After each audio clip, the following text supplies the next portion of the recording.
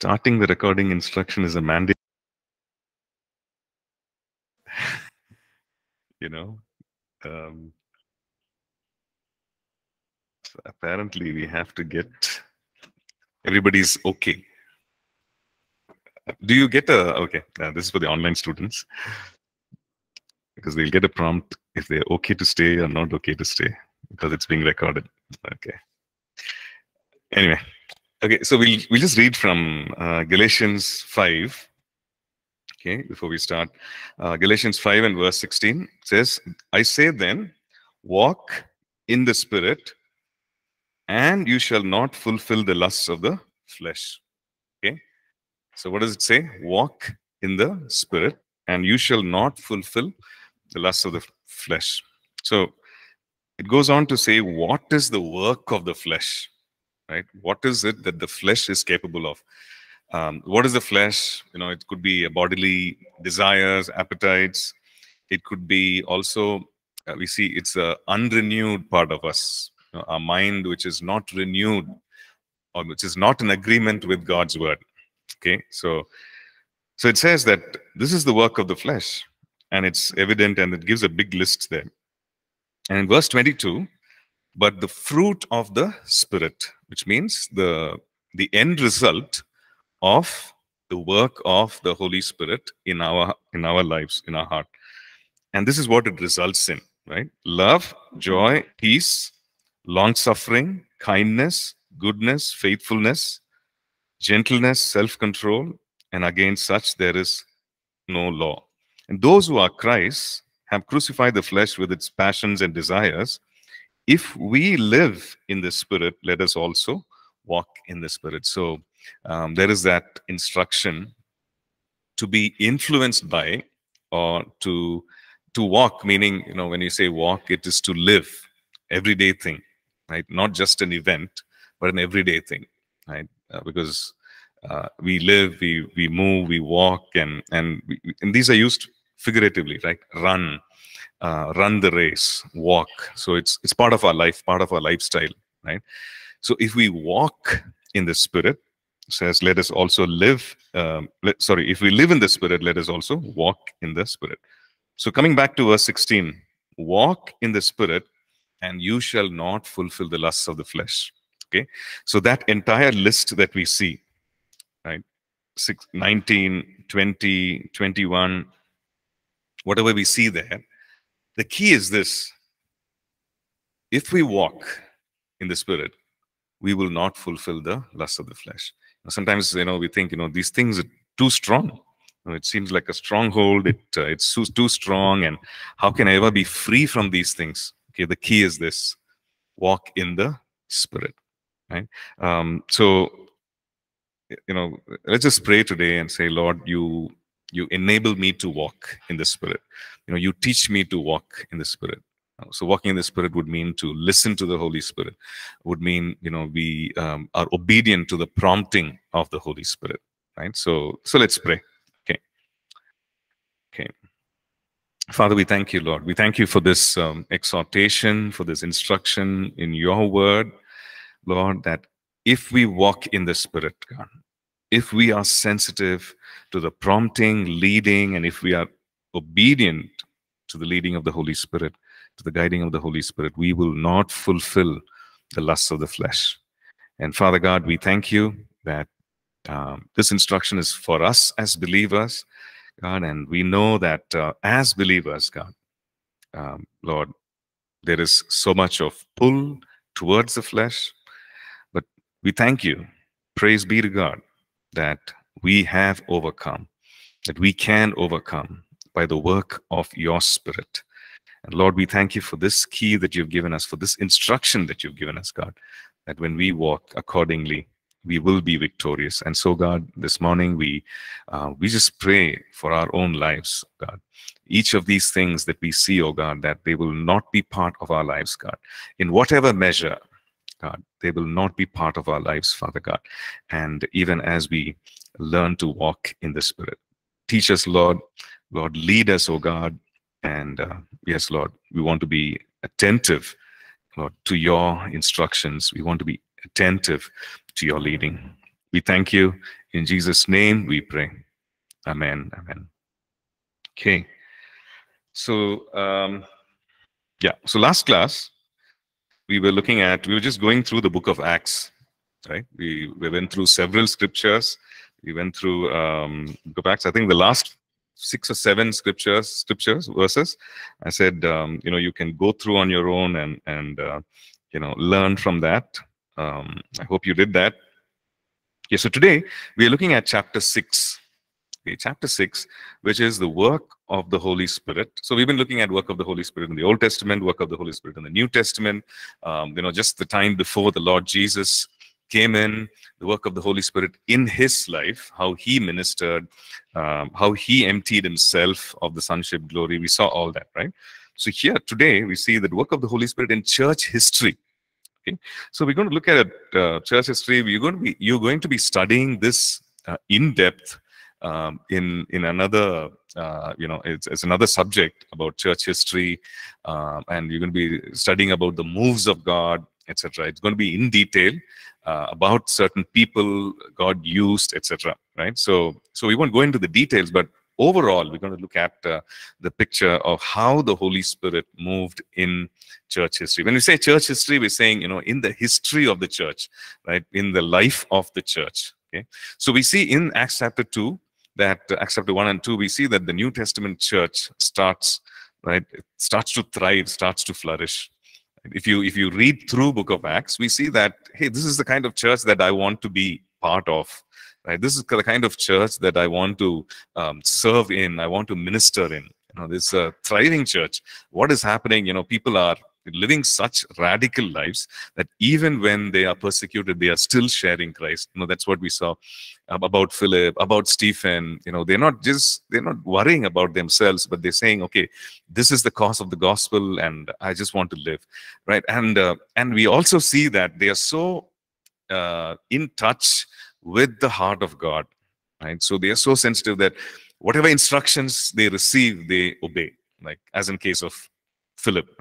Again, I'm just quoting that example because we see that there's great revival in Samaria, and the angel of the Lord tells him, you need to move. Immediately he does that, and then the Spirit of God tells him, okay, you need to go and overtake the chariot, and he does that, right? And so also with Paul. Right? Paul, he writes about how in the book of Acts, again, later you see that they wanted to go into Asia, they want to go into the territory, and then the Holy Spirit constrained, said, not now, and he obeyed. Right? So we see all those things happening in these years. But later, when we study, the history of the church, we see that the church slips into, or it really reaches a stage which is unrecognizable, right? It is nowhere close to book of Acts. Okay, so what happens is that there is this Emperor Constantine around 312 AD or 315 AD. So he, in one of his conquests, he has a vision of the cross. Okay, in one of his, he has a vision of the cross, and then he decides to become a Christian. Now we don't know to what extent he did, right? He decides to become a Christian, and he also enforces his soldiers, his army, his whichever land he conquered, he also forces them to become Christians. Okay, he says you have to do this, you have to worship Jesus only. So it was by force. And also, it became, just to please the king. Okay, he's the king, he's the emperor. To please the king, I'm sure there'd be many people who would, okay, he's saying, I'll become a Christian, and that is what he wants, I will. So there was no heart transformation. Right? It is not like they wanted to follow Christ, or they found that, okay, this is the gospel, and yes, I found the truth. They just became nominal Christians. So we see that the church going into a lot of things like they built places of worship. They built churches, and church worship became a ceremony. Okay, it became a ceremony. There was a lot of wrong theology, heresies, which crept into the church. Okay, so they started to worship or pray to the saints. We read about that. We see that they had a practice. Eventually, they had a practice of indulgences, meaning an indulgence is, okay, if I want to commit sin, okay, it might seem funny now, but then the fact is this is what, if I want to commit sin, I pay a certain price, okay, to the church, to the priest.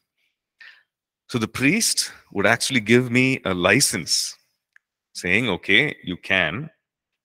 And then the priest also would be able to absolve or grant forgiveness for that particular sin. Okay, so it had come to that level. Okay, so you see the church which was preaching the gospel, even though they were persecuted, they were running for their lives, and wherever they went, they preached the gospel. The church had come to such a ceremonial, ritual, nominal kind of a Christianity. Okay, so it had come to that level. So this is what the church theologians call, the Dark Ages.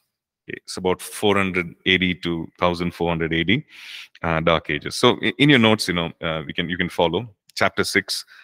So church becomes spiritually, what was thriving becomes very, very feeble. It's not, the gospel is not preached. Okay, everything is ritual. Everything is nominal. Okay, Sunday I need to go, I'll go, and it's all, things are being done. A lot of liturgy, okay, has come in, and I'm sure it had its place. A good place to start off. They were sincere when they put in those prayers, and they wrote down those things. But then it became more of repetition. Okay, I read it out, I say it out, and of course a lot of wrong teaching, praying to the saints, and certain theology like purgatory. Okay, what is purgatory? If I die, I go to that place, and those who are living, my relatives, maybe they do some good deeds. Okay, and that affects my standing in purgatory, and because of which, whether I go to heaven or hell is decided. Okay, this mid-level space. So all these kinds of teachings crept into the church. Okay, and in fact, it came to a stage where the Bible, it was in Latin, and it was actually kept chained, physically chained, so that the common man could not read. Okay, so the common people did not have access to the Word of God.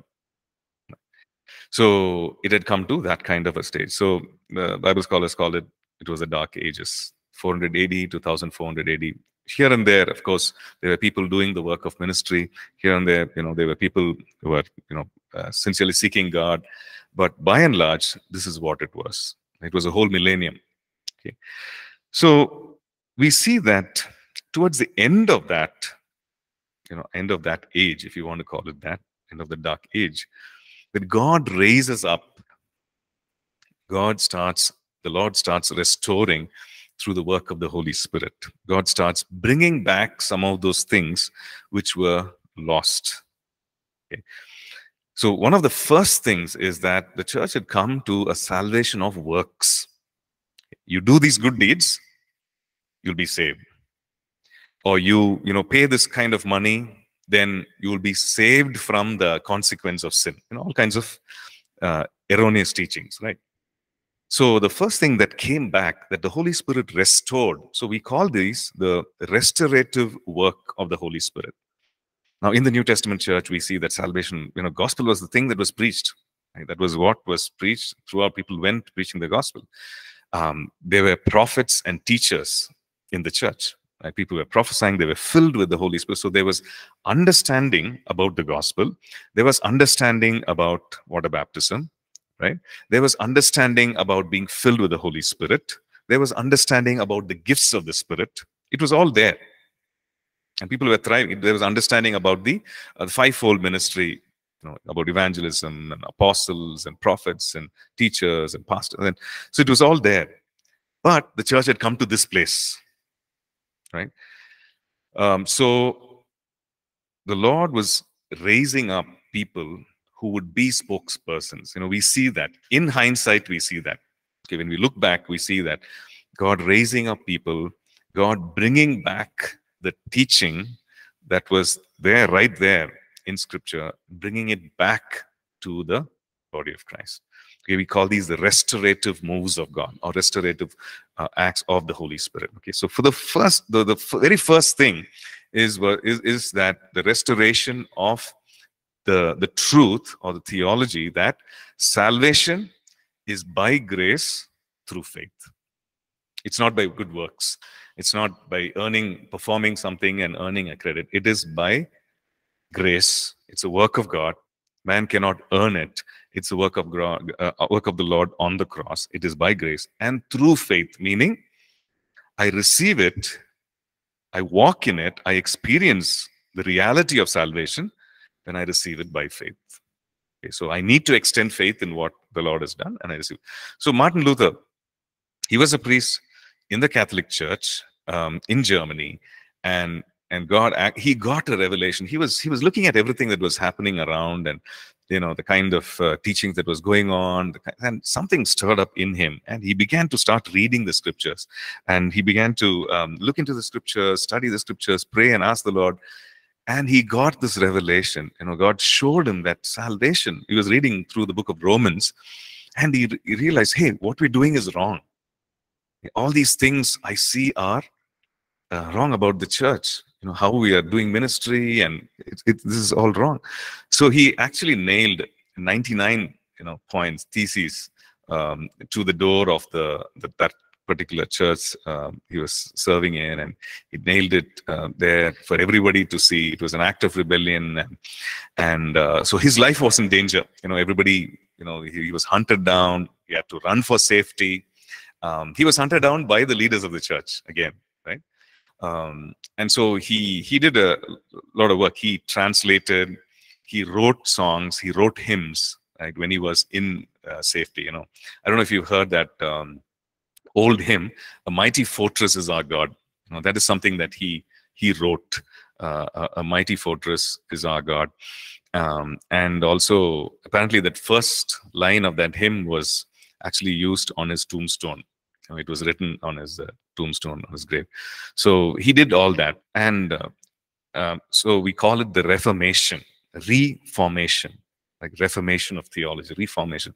So, he was insistent. He was convicted by the Holy Spirit, and said, no matter what, this needs to go out. Okay, so we see the restorative moves of God. So first thing, we see from the 1500s onwards, salvation by grace through faith. Then from the 1600s, the understanding of water baptism. Okay. Yes, it is symbolic, but the understanding of it, the significance of it, right? You're proclaiming that you're dead to the world. You're proclaiming that you belong to Jesus. You're proclaiming that you are a new creation, right? So the whole the understanding of water baptism, and also the separation of church from the state. What had happened was, church had become very political. Okay. It reached a place where the leaders of the church, like in the New Testament church, who are the leaders? Yeah, Peter. We read about Peter. In the Jerusalem church, Peter, John, right? There was James. So we read about all these people who were, the leaders there. Then in the church in Antioch, of course, we read about Paul, Barnabas, and others. So we see these were the leaders. And what kind of leaders were they?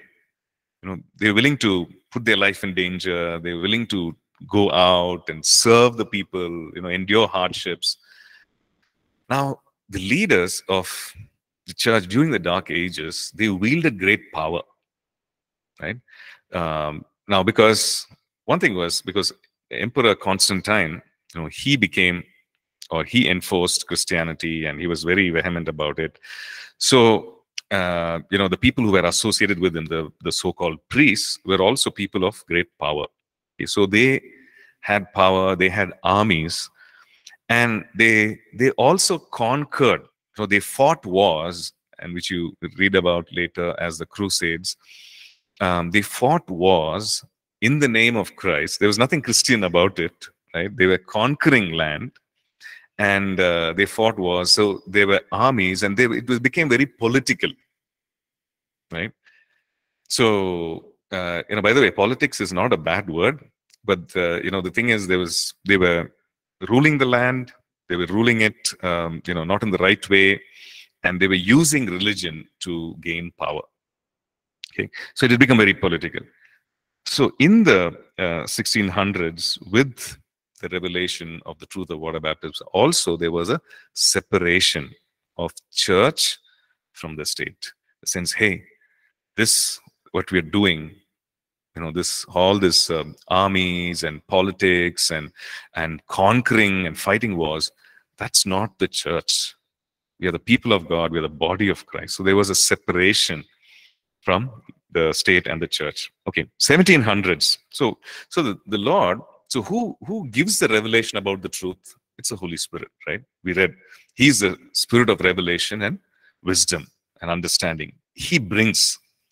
So He was actually raising up people, one man, a woman, man of God, woman of God, maybe a bunch of people, and who were sincerely seeking, and with them came, through them came the revelation, came the truth to the body of Christ, whoever would dare to listen. Right?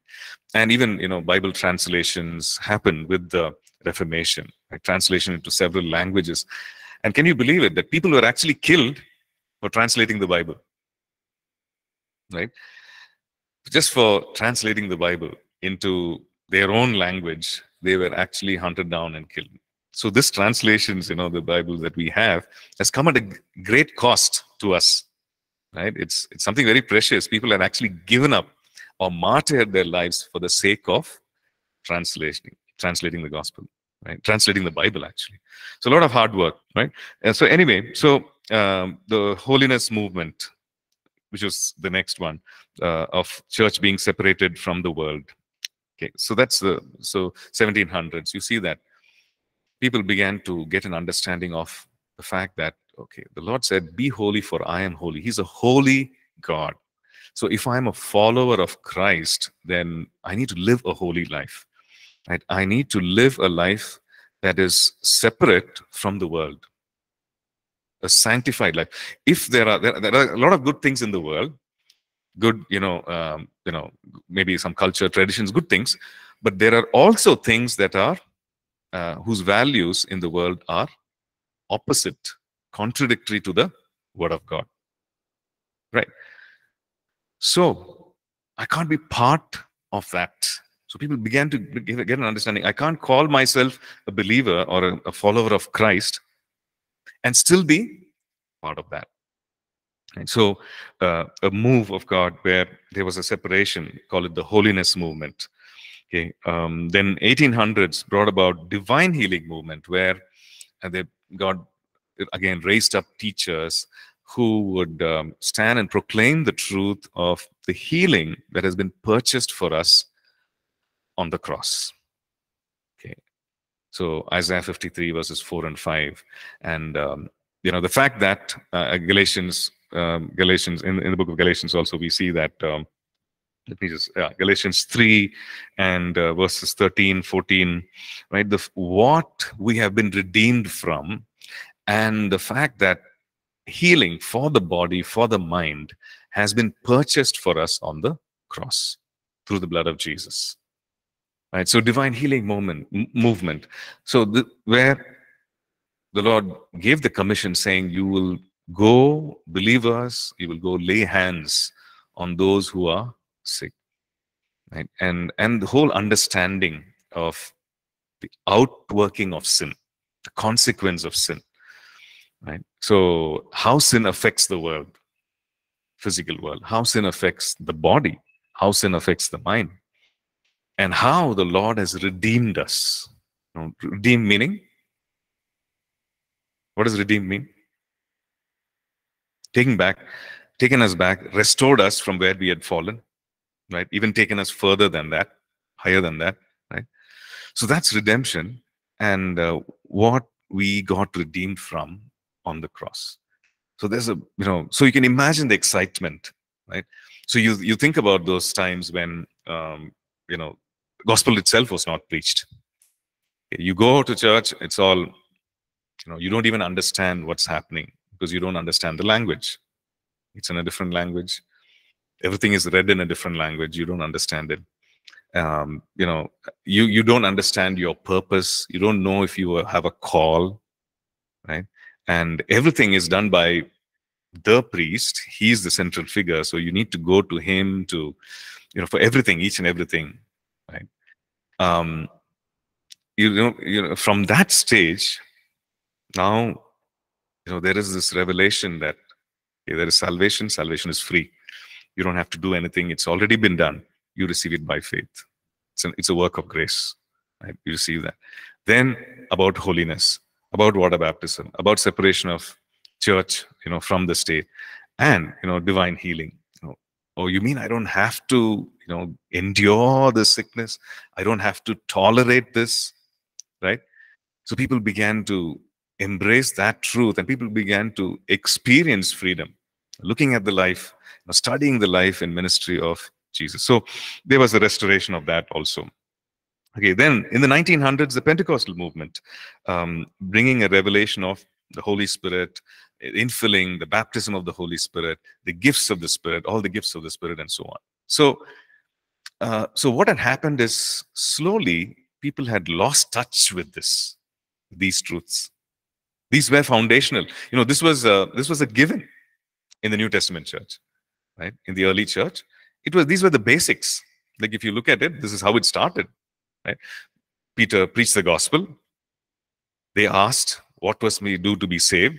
He told them. They were baptized, right? All this. And he also gave them the instruction, this gift of the Holy Spirit is for you, your children, and to also, there was that knowledge and understanding right from the beginning. But that was somehow lost because the church had lost that fire and zeal, and it became a very formal, nominal kind of a church. Okay, so in the 1900s, a revelation of that truth, right? So people began to understand. And it was, again, a very exciting time because, even in the so-called, let's say, denominational churches, okay, which had a lot of formality in worship. Okay? Now, I come from a church where I grew up. It was a Anglican church, like, in the sense, we had hymns, hymn book, okay, golden bells. We sang from that. We also had a book of common worship. Okay, that is still there. Whenever I go home, that's go home church in my hometown. Sorry. So that is a book of common. So all the prayers were read out. Okay, so you read out, the pastor reads out, and then you respond. Okay, and what you need to respond is written in black, highlighted. Okay, so that okay, it's black. Oh, it's my turn. I need to say. So everything is written down. Everything is formal. So those churches, these kind of churches, also began to experience the freedom, the liberty of the Holy Spirit. So I saw this firsthand. Okay, because my church, that church was the CSI church, Anglican, Book of Common Worship, everything. But they were a group of people, students, who had come from another city, engineering students, who would come and pray. Okay, every Saturday they would come and pray, saying, God, you've saved us. Lord, save the people in this church. Okay, let many youngsters come to the saving knowledge of Christ. Lord, let the adults, Lord, let them come to know you, God. They're just coming and going, but Lord, let them become saved. So what happened was, a few guys joined. They were curious. What are you guys doing? Then this group asked the pastor, okay, of the church, saying, Pastor, can we meet after service? After this Sunday morning service, can we use that space, that hall, the back of the church? Can we meet and can we pray? Can we invite the young people? The pastor said, okay, yeah, you go ahead, do it. So they were doing that. So slowly, there were people who were getting saved, coming there and being filled with the Spirit, getting the understanding. So it's, what kind of a church was it? What kind of a service was being there followed? Traditional, very, very traditional. In fact, in the morning service, you won't hear the gospel being preached. It'll be preached maybe once or twice in a year when some guest speaker would come and some special meeting. Otherwise, there won't be any altar call. There won't be any sharing of the gospel. Throughout the year, 360, 52 Sundays, you won't see that, right? But because of this group that was praying and which had this understanding, the Holy Spirit was just using them to just bring people. And at one point, this youth group was about 50 to 60 in number. Okay, 50 to 60. And it was not just people from that church, but it will be people from other churches. Now, you must understand, this is the day before mobile phones. These are the days before social media. Word would just get around by word of mouth. Okay, so he's saying, hey, they're meeting there and it's nice. Why don't you try? Why don't you go? So they would come. Okay, so this was happening. And I was one of the guys who got saved because of that group. They were praying for me for many months, many years actually. God, somehow get this guy. We want him saved. Right? So they used to have these youth camps and all that. Every time I used to rebel, I used to say, no, I found you. I don't want to come. But then they persisted, they were just encouraging, they persisted, and it happened. So this move of God, of the Holy Spirit, of the revelation, understanding of the truth in God's word, I could literally see that in action right in front of my eyes. Right? Outside, you would say, oh, this is a dead church. Nothing will happen here. But inside, there was something happening because of the work of the Holy. So we read, about many churches, like even in England, I think it was called it's called the Holy Trinity Brampton, HTB. Okay, these are all very formal churches. Even the physical structure you would see, like cathedrals, a lot of carvings and paintings and all that. But you see that God began a move. The Holy Spirit began a move. Okay. Yeah. I see some of the comments. Okay. About redemption, I guess. Okay. Right. Thank you. Thank you, Nina. Thank you, Surya.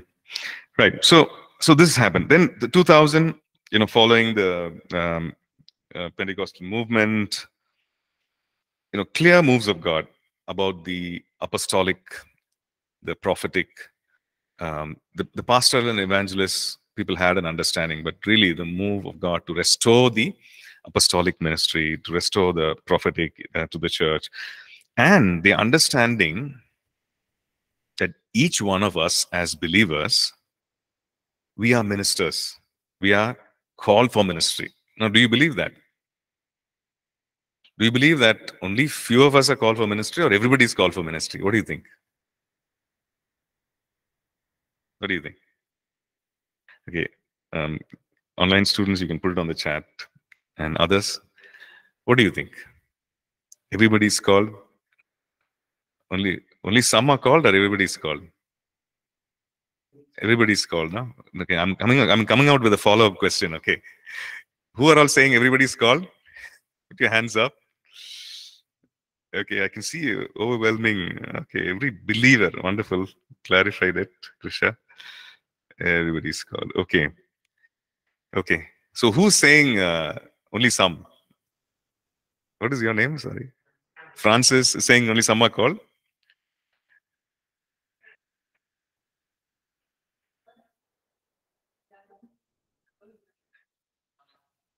Ministry. Everybody's called. Not everybody. Only some. Okay. Then what about you, Shira? Everybody's called. You? Anand, right? Only some are called. Okay. Okay. Okay, Nina is like, all are called, but not everybody responds. True. Many are called, but only few are chosen.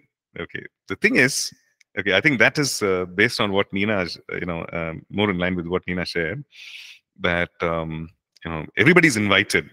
but not everybody responds. But when you respond to that invitation to follow, right, we see that, okay, you begin to experience salvation, right? So many are called, but few are chosen. Why? Because they're not responded to the invitation. So, okay, so the thing, we are talking about ministry, right? So specifically about those who have already decided to follow Christ, already become disciples. So we're talking about that, about those kind of people. So is everybody called to do ministry? Okay, so let's look at Ephesians 4. Okay, so that's the place. If anybody asks, how do you know you're called to ministry? This is it. Ephesians 4, verse 11.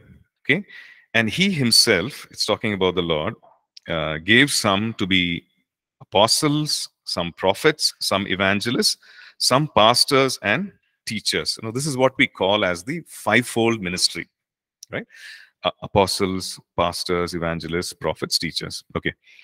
Look at verse 12. For the equipping of the saints, for the work of ministry, for the edifying of the body of Christ. So there are three things mentioned there. You see that? Verse 12, Ephesians 4:12. What is the first thing? For the equipping of the saints, for the work of ministry, for the edifying of the body of Christ. Now, this is why we have what is called as the fivefold ministry. Okay, now this fivefold ministry is for some.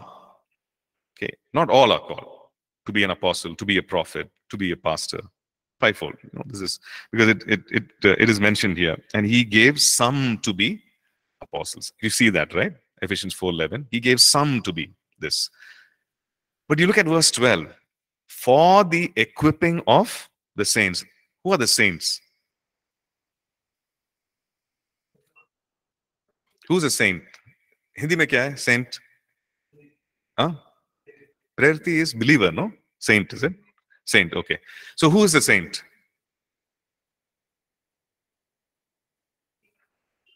What is the meaning of saint? Who died?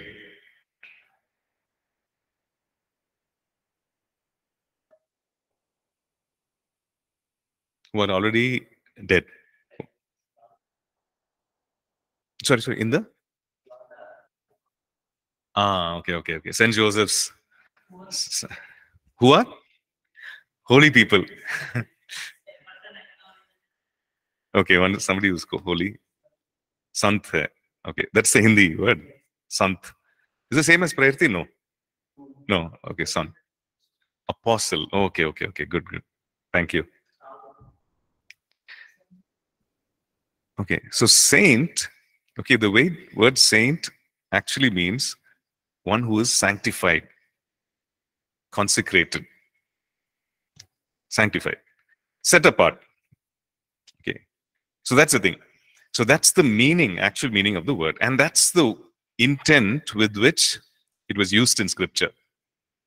Okay, for the equipping of the saints, which means if these are believers, they are sanctified ones, they set themselves apart to live for Christ, for the equipping of the saints. Right? So every believer is a saint of God, if he truly walks in consecration and sanctification. Okay. So you are a saint. Okay. Can you say that? I'm a saint? Yeah. Saint Francis is here. So you're a saint. And yeah, I see all your comments here. Thank you. So that's the thing. So look at this verse. It says, equipping of the saints for the work of, look at that verse. What does it say? Verse 12. For the work of ministry. Right? So saints equipped for ministry. Saints equipped for ministry. Saints, believers, consecrated ones equipped for ministry. So all of us, every believer is to be equipped for ministry. Now, our understanding of ministry, every time we think of ministry is like, I need to be preaching. I need to be standing behind a podium, pulpit. That's our understanding, no? But ministry literally means to serve people in various ways, right? So, of course, every ministry, our first and foremost priority is that we need to take the message of the gospel, right? That's the Great Commission for all believers, for all disciples, right? Now, as a saint, I'm equipped by this fivefold ministers in the church for ministry. So every believer is to be equipped for ministry, because every believer is called for ministry. Now, some might be called for the fivefold, because that's what it says. He gave some to be apostles, some to be prophets, some to be evangelists, right? But every believer is called for ministry. Right? So that is the thing. So if anybody asks, is every Christian called to be ministry? Yes, they are. But the ministry might differ. Right? Some might be called to lead. Some might be called to, to show compassion. We look at this. Romans 12 has a list.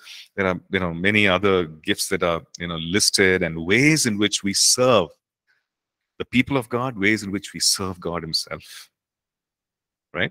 Some are called to, maybe start a school, maybe start an orphanage, maybe run a business, right? And run it well and do it well. Some are called, just like Joseph and Daniel, to politics. Like when I say politics, I'm seeing it in a good way. Politics meaning to give leadership to rule the land, like Joseph, like even Esther, to counsel. So that's the thing. So everybody's called, right, to serve God, to represent God, to serve Him. And we need to be equipped. So this knowledge and understanding, the Holy Spirit brought back to the church in the 2000s. Right? Because otherwise, people did not have a clue. They said, okay, you're a member, you come. Attend church, go back. I'm the pastor, I will teach. Because I've been called to the fivefold. I will teach you, you attend, you just come, attend, receive, hear, go back. Right? Then this whole understanding, hey, I need to be equipping you.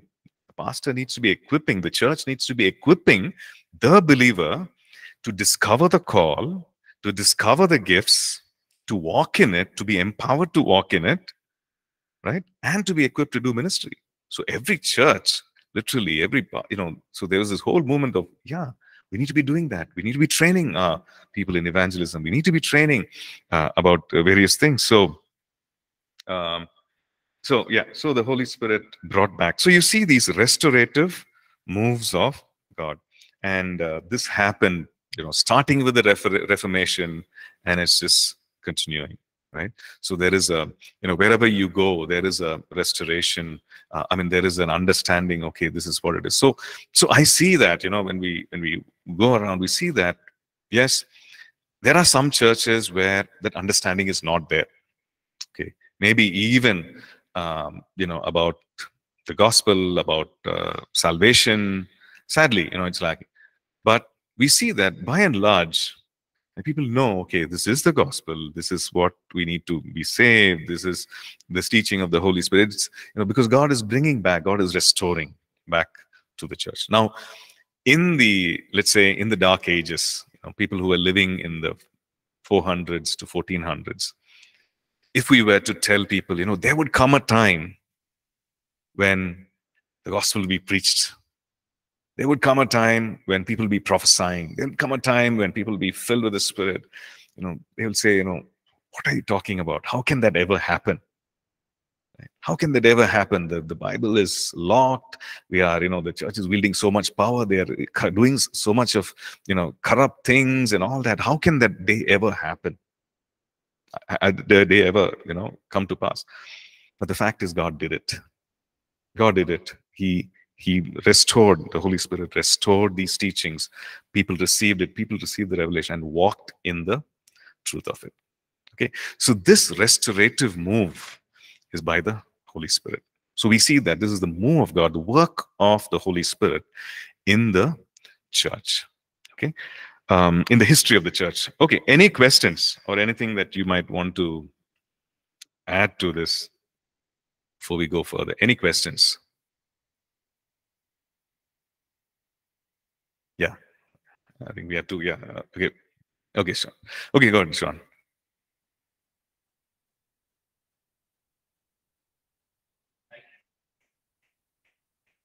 Tithes and offerings. Okay.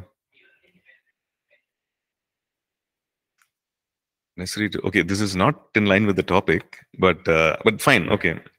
But okay, but we will. I think you will be learning about it. Yeah, it is scriptural. It is in the scripture about tithes and offerings. Okay, if you need some references, you can look at Corinthians. Okay, 2 Corinthians, I think it's 9. Let me just. Okay, 2 Corinthians 9 talks about that. Okay, and also, okay, that is one reference. You can look at that. Then in Malachi, we see that. Okay, so if it's the Old Testament, of course, I'm just giving these references, but there's a lot more we need to talk about when it comes to tithes, and can this continue in the New Testament in this new age? So Malachi chapter 3 verse 8 talks about that. Then in the Gospels also, the Lord Jesus, I forget that reference, but the Lord Jesus talks about tithing and also some of these other things. He says, and in which he says, you ought to have done this without leaving the other undone, referring to tithing and something else about taking care of of people. I forget the reference. I'll share that with you. Okay, so we see that there is scriptural backing for that, and yeah. Okay, so Prince, Dark Ages.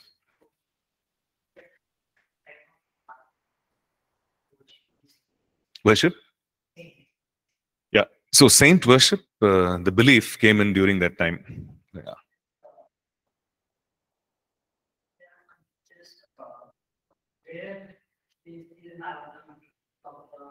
Yeah. Mm.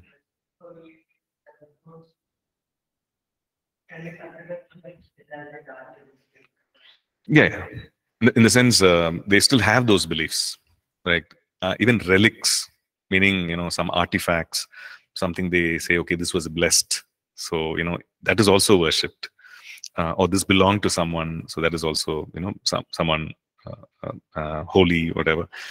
So artifacts, relics, these are also worshipped. So yes, they have those beliefs, but the good thing is, the best part is that God is bringing revival even in such environments, right? Okay, I think we just have a minute, but I'll just quickly share this. And my wife and I, we went to a meeting, and this was my wife's colleagues. She was working somewhere that time. My wife's colleagues, I think father passed away or something, and then we went for after 21 days or something. She belonged to the Catholic Church, so they had some meeting. We went there, the prayer meeting. Okay, I was very surprised. In the prayer meeting, somebody preached. Somebody was giving a message. He preached the gospel, uncompromised, undiluted. He said, you need Jesus. There's nothing else. No other way to heaven. I was shocked. I was like, wow, in such a meeting, such a message, so happy. Then he said, this is what Jesus said. He's gone to heaven so that he can give the comforter. And all of you, I want to pray so that you'll be filled with the Holy Spirit. Okay, you receive Jesus. So he gave an altar call to receive Christ. He prayed that people will be filled with the Holy Spirit. Then we were like, wow, this is amazing. This is not even happening in the church where we used to worship that time. We were so happy. Then he said, okay, now, who wants to testify? One full package, testimony time. We said, okay. And then suddenly we thought, okay, nobody's going to stand up. We saw people one by one, some old gentleman, standing and saying, this today was, something changed in my life. For the first time, I prayed this prayer. For the first time, I was just lifted my hands and I said, hallelujah, praise the Lord. And I just felt, I was filled. He was finding words to say. We can say filled. No, he said something. I felt so warm, and I was so happy. I feel so much of peace, and I was literally in tears. I was saying, "Wow, God, you are doing this among this people." Yeah, they go there, and this environment, this is what they are, but then God is doing it. So that's the best part. Okay, we'll stop here, take a break, and come back.